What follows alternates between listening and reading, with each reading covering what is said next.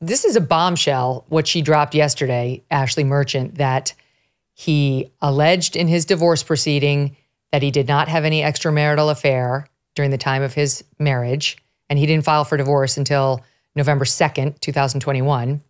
And then when this whole issue came up in the Trump case, he went back and amended that interrogatory, that sworn interrogatory answer, to plead the fifth.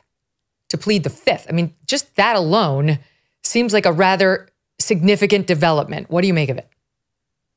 Well, it's a very significant development. Mike Davis was right when he said that to you that you don't get to play games with the court like this. Like, you don't get to make a bunch of representations and then you say, I think I'm going to take the fifth, right?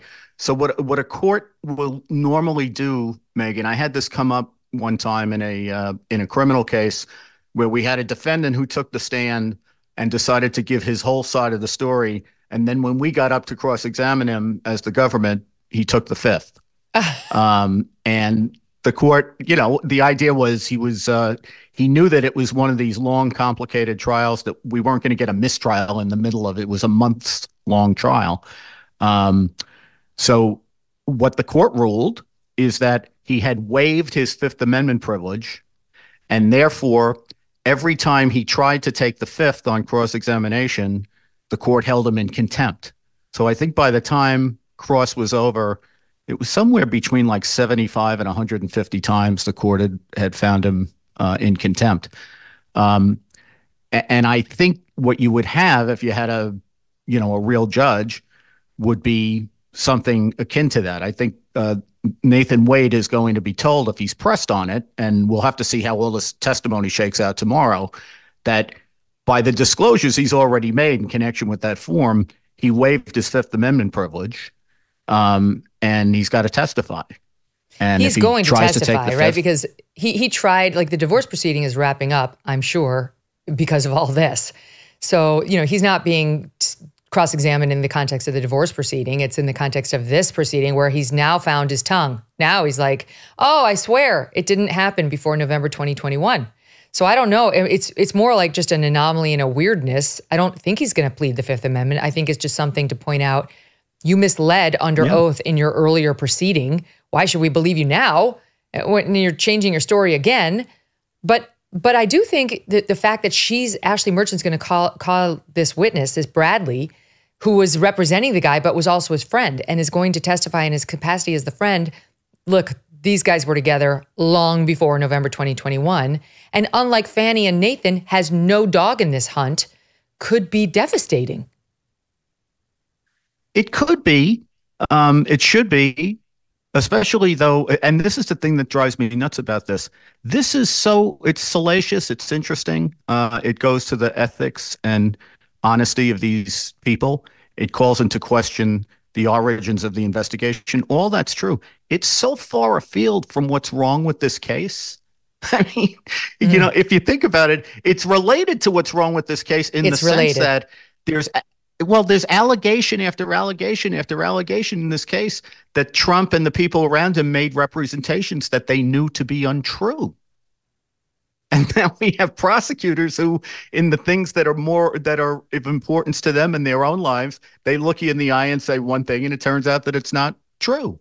Mm-hmm. So I don't know how they credibly carry a case like this, but just big picture wise, as I was listening to your discussion a few moments ago, it just occurs to me that, Fani Willis has already been disqualified from prosecuting one subject in this investigation for conduct that isn't even close to as serious as the kind of stuff that we're talking about now. Mm-hmm. I think the allegation was she headlined a fundraiser for this guy's Democratic opponent in the lieutenant governor race in Georgia. For that, she got disqualified from being able to prosecute this guy. We're talking like dimensions more serious at this point.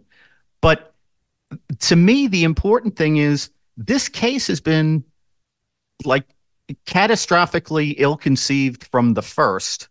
And now, if I'm looking at this as a federal prosecutor, you mentioned before that I was thinking of this in terms of like does she have criminal liability? I wasn't even thinking about perjury. What I was thinking about was fraud, basically. There's federal statutes that basically say if you have a state agency that's funded even modestly by the federal government, and if you make misrepresentations or convert property to your own use, that's prosecutable fraud. So if, for example, she went to Fulton County and said, I need money to clear up the backlog from COVID, and then she slices off a piece of that to pay this guy who turns out to be her boyfriend with whom she's having an affair, and then they go traveling around the world on the money, that's fraud. That's a big misrepresentation. There's federal statutes that apply to that. There are state statutes that apply to that. And what I can't avoid saying is delicious about all of it is those statutes, for the most part, happen to be RICO predicates in federal law.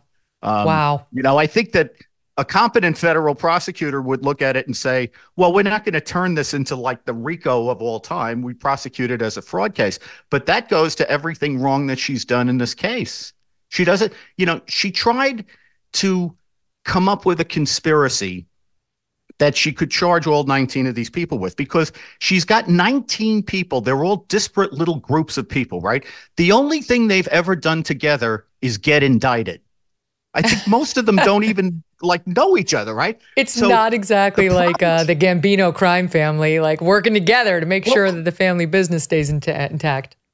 That is exactly the point. I mean, what she tried to do, she has this thing where the one thing you could arguably say they all agreed on is that they want to undo the result of the 2020 election.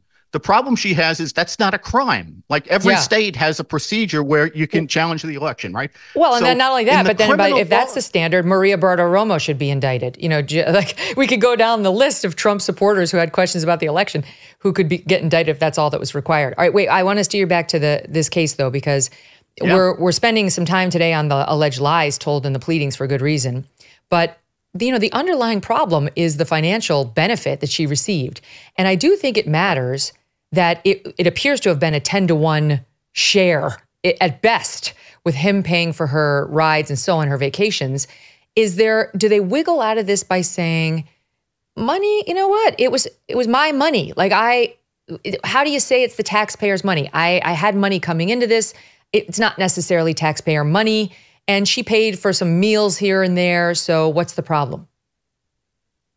Yeah, I think what a judge would tell a jury is that what the sharing arrangement is that they refer to, the niceties of how they characterize it are not, don't have to be accepted by a jury, right? You get told, don't check your common sense at the door, and you take testimony about exactly what the arrangement was. And if it looks like what happened here substantially is that she took money that she represented to the county was going to be used for one purpose. She paid this guy $300,000 plus a year? Yeah. Yeah. Well, she's $650,000. Right. But she only makes $200,000, right? So she's paying him more than she even makes. And what ends up happening is after she brings him on and they're paying him this, what's an astronomical amount of money in that office, they start to go here, there, and everywhere. Cruises, California, Florida, the Caribbean. Oh my God. Napa. I want to have an affair with Nathan Wade. Right. You get to see the world. Just kidding. Happy Valentine's Day, Doug. The Megyn Kelly Show is supported by Grand Canyon University. Founded in 1949, GCU is a private Christian university that's dedicated to delivering an affordable and transformative higher education. Their vibrant campus is located in beautiful Phoenix, Arizona. And according to niche.com, it's ranked a top 25 best campus in the country. As of June 2023, GCU offers 330 academic programs with over 270 of them online, allowing you the freedom to earn your degree on your time from wherever you are. At GCU, your degree, whether it's a bachelor's, master's, or doctorate, integrates the free market system and a welcoming Christian worldview. Learn more about GCU's programs, competitive tuition rates, and scholarship offers from your university counselor. They are part of the supportive graduation team that takes a personalized approach to helping you achieve your academic goals, walking alongside you every step of the way. Find your purpose at Grand Canyon University. Private, Christian, affordable. For more info or to enroll, visit gcu.edu. Hey, thanks so much for watching. If you like what you just saw, hit the subscribe button for more clips and full episodes.